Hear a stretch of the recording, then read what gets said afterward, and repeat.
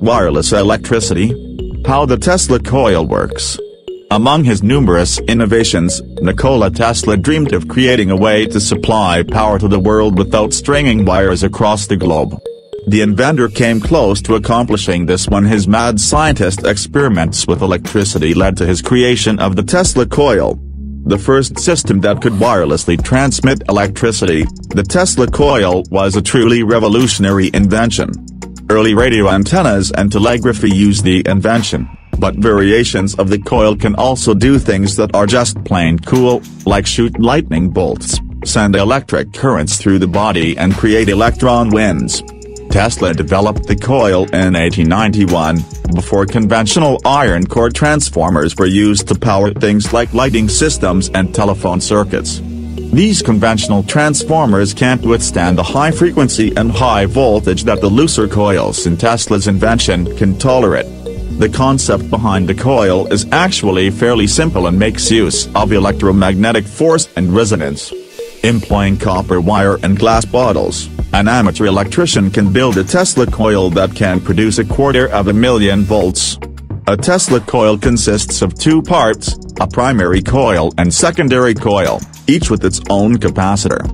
Capacitors store electrical energy just like batteries. The two coils and capacitors are connected by a spark gap.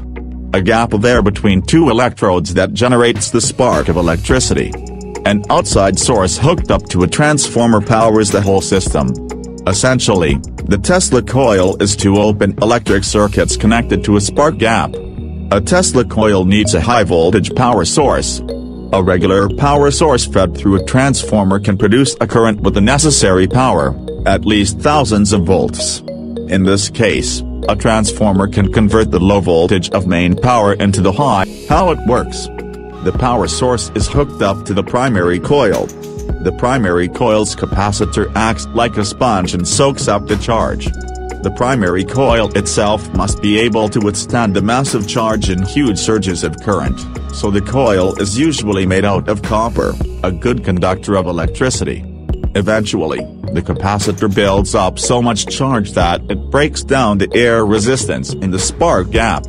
Then, similar to squeezing out a soaked sponge, the current flows out of the capacitor down the primary coil and creates a magnetic field. The massive amount of energy makes the magnetic field collapse quickly, and generates an electric current in the secondary coil. The voltage zipping through the air between the two coils creates sparks in the spark gap. The energy sloshes back and forth between the two coils several hundred times per second, and builds up in the secondary coil and capacitor. Eventually, the charge in the secondary capacitor gets so high that it breaks free in a spectacular burst of electric current. The resulting high-frequency voltage can illuminate fluorescent bulbs several feet away with no electrical wire connection. In a perfectly designed Tesla coil, when the secondary coil reaches its maximum charge, the whole process should start over again and the device should become self-sustaining. In practice, however, this does not happen. The heated air in the spark gap pulls some of the electricity away from the secondary coil and back into the gap, so eventually the Tesla coil will run out of energy.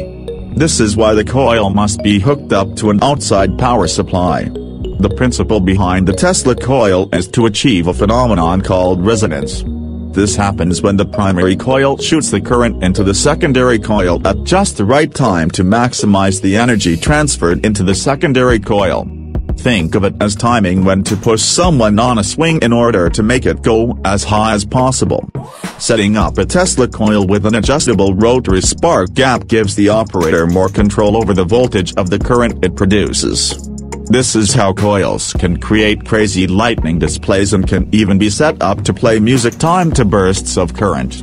While the Tesla coil does not have much practical application anymore, Tesla's invention completely revolutionized the way electricity was understood and used. Radios and televisions still use variations of the Tesla coil today. If you like this video then please subscribe to the channel and also comment and share.